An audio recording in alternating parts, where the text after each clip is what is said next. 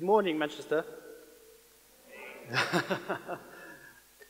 The potential for small-scale robots is vast. We are all familiar with robots taking over the jobs that humans do. Yet for every human, there are millions of insects and arachnids in the natural world performing all sorts of tasks and missions. Studying those marvelous micro-machines of nature is really, really important for us to understand what is possible and also to set the agenda for the future for those small-scale micro-robots.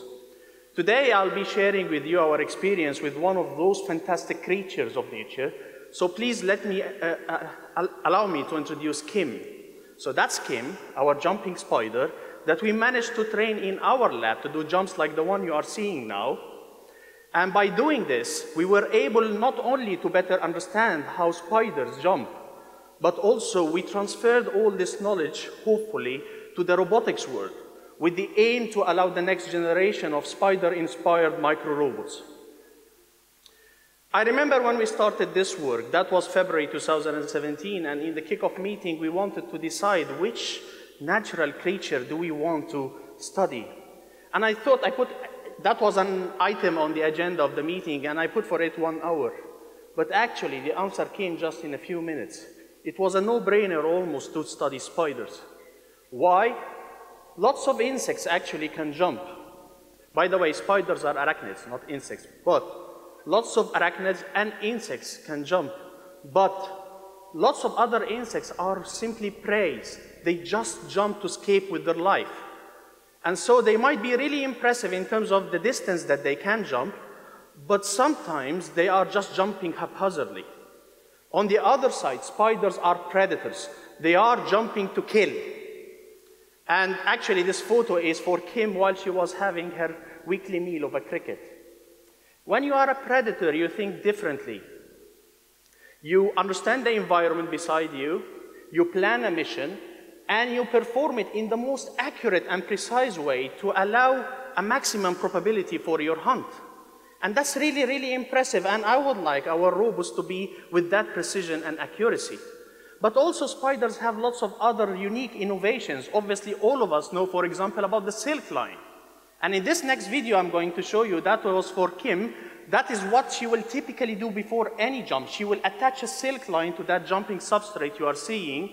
And that silk line is actually a safety line for her in case of a missed landing.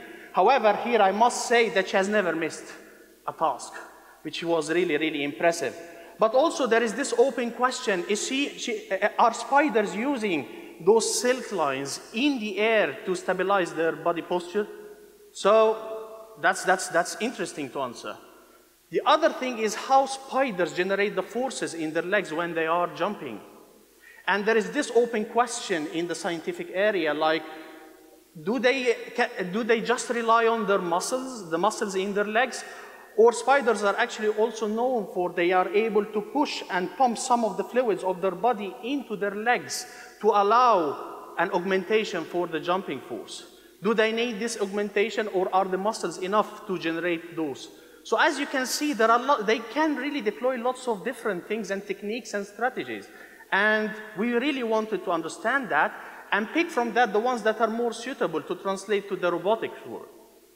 So when we agreed on the spider, I went here to Urban Jungle, the pet shop in Manchester, bought the jumping spiders there, went back to our lab, the Microsystems lab in the University of Manchester here, and did this setup. A takeoff platform, a landing platform, 2 ultra-high-speed cameras, one from the top, one from the side, and I don't know if you can see Kim, but Kim actually is that small dot there. To give you an idea about how this was challenging in terms of the scale, to make an experiment with something that small. She is only 150 milligrams in mass, and she is just 1.5 centimeters in length. Once this was set up, okay, then the hard question was how to convince Kim to jump. And there were 2 pathways to do so, an easy one and a difficult one. The easy one is obviously, she's a predator. We put a cricket or so on the landing platform and ask her to jump for her meal. But we didn't want to do so for 2 main reasons. The first one is, if we ask her to do that this way, she will only do us 1 jump per week, based on what we have observed in terms of how many times she eats per week. And that's not good, because over the time, she can start to change. She is a natural mechanism. She is not a robot, so she can gain weight, she can change her morphology, and then the experiment becomes fraud. The other thing is that one of the main questions of this study was, are spiders able to deploy different techniques and strategies of jumping when they are introduced with different challenges? So if we put a prey for Kim, then probably she will always use her predatory instinct, and always jump in that single strategy. But we wanted to explore more. We wanted to know everything. So the other way, the more difficult way to do that, was doing something similar to that. To train her, try to train her to jump. And it was the most challenging part of the project. And we tried all sorts of things. We started by getting a mock-up like a toy spider and started showing Kim, we want you to jump from here to there like that one. That was the first naive one. Then we designed and built a special tool that can gently handle Kim, and we started moving her herself from the takeoff platform to the landing platform. Among many other things that we have tried, but at the end she got it. And spiders are really, really smart. And when she got it, she got it. And she knows when we put her on that takeoff platform, we want her to jump, and she will jump for us. so that was good. But among this training process also we learned some stuff. So that next video is showing you Kim jumping towards the lens. Instead of jumping towards the landing platform, she jumped to the lens. And this obviously taught us something about where we should put our lens in order not to distract her. But the next video is actually more impressive. Please watch this one.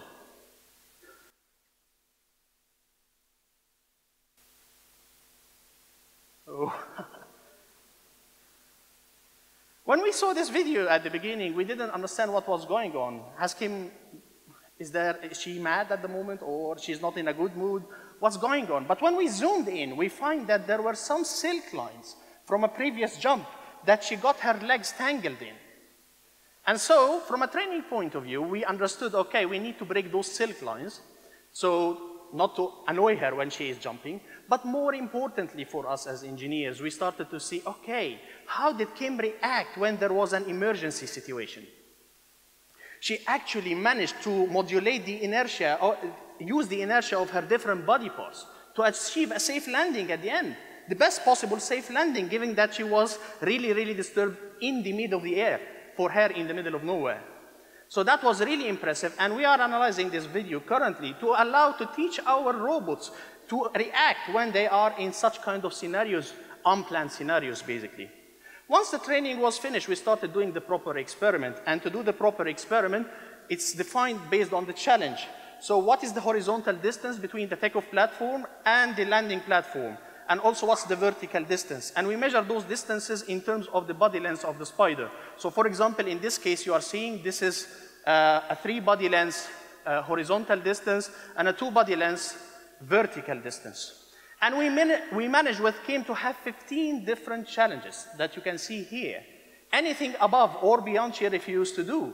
So this taught us her capability. She is capable of doing such kind of jumps. And I'll show you some examples of those. So this is a short jump, just 2 body lengths, level jump, easy. The next one is actually a long jump, still level, but a very, very long jump. And to put this into perspective, just remember that we as humans, for example, when we want to jump from a standing start, the maximum we can do is probably 1.5 of our body length. This was 6 body lengths. She also jumped low jumps, so the landing platform is actually lower than the takeoff platform. And also we managed to have some very interesting videos of her jumping up. And that's challenging to ask a spider jump up. That's against, what she would like to do. We always like to jump to a lower level, or maybe level, but not up. And if you look very carefully into that video, you can still see the silk line attached from the takeoff platform to her body. It might be difficult to see, but later when you see this video, you can easily see that. So having all those measurements and videos, it's time now for us to analyze and understand. And that was a big task. And so we started to compare the different jumps, and our aim was to understand, is Kim deploying different strategies when she is jumping different challenges? And the next video you are going to see is an example of those comparisons. So it's comparing 3-level jumps, and you can see Kim is not doing them all in the same way.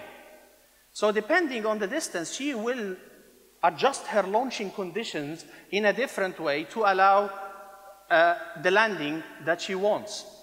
To put this more into context, there are lots of models for jumping that we already have. And through these models, we can define some optimum conditions that, again, is different objectives. One of them, obviously, if I want to jump from this point to the other point, if I want to jump the maximum distance. So we wanted to compare the jumps from Kim with the condition for maximum distance. Was she jumping to achieve a maximum distance? And what you see here, this is just a graph. X-axis is just the horizontal distance, Y-axis vertical distance, and the colors represents the difference between the conditions that Kim used in reality to that optimum condition. And I want you to have a look at where the blue color is, because this represents the jumps that were very close to that optimum condition. And what you can easily see from that is that at those jumps that were very, very challenging, either they are really high jumps or they are really far jumps, she will adjust her launching conditions to achieve the maximum distance. But we also have another optima that we can work for, which is minimum time. If I want to jump from this point to the other point in the fastest way possible, irrespective to the energy I'm going to consume. And when we compare Kim jumps to that, look where the blue area now is. The blue area is more towards the shorter jumps. And that's what we got to know about Kim, that she is capable of adjusting her jumping launching conditions based on the challenge that she is presented with. So if, for example, she wants to cross a gap or transverse a hard terrain or like a cluttered environment, she will adjust her launching conditions to allow her to do that maximum distance and avoid those obstacles. But if she is predating and she wants to eat, she will favor more of short jumps that are very fast that will maximize her chances for having a successful kill. We also started doing such kinds of CT scans, very, very detailed CT scans for those kinds of spider species. And by doing this, we get a huge wealth of data in terms of the morphology of those spiders, either their body or their legs, the positions of the joints. And these are all very important for us to reconstruct biomechanical models. So by combining those CT scans that you are seeing on the screen at the moment, together with the jumps that we have recorded from the video, we can come out with some biomechanical reconstructions like this one. So this looks like a video game, and it's basically it is. And it's basically taking the information we had and reconstructing one of the jumps for Kim again. Why are we doing so? Because those things can be, those data, those reconstructions can be used as training data for our robots. So basically to identify optimum design solutions for motion and control for complex sensors, sensory and motion. We started as well building micro robots at the small scale, and this is a very small jumping mechanism. To understand the scale, this is a finger on the left-hand side. So it's really, really tiny. It's actually smaller than Kim. But this is just a mechanism. It has like the muscle, but it doesn't have an actuator, it doesn't have a motor, it doesn't have a brain, it doesn't have a sensor. So that was our very early prototype, but it was important for us to see how small we can get. Then we started building a series of prototypes, and one of them is actually in my pocket here.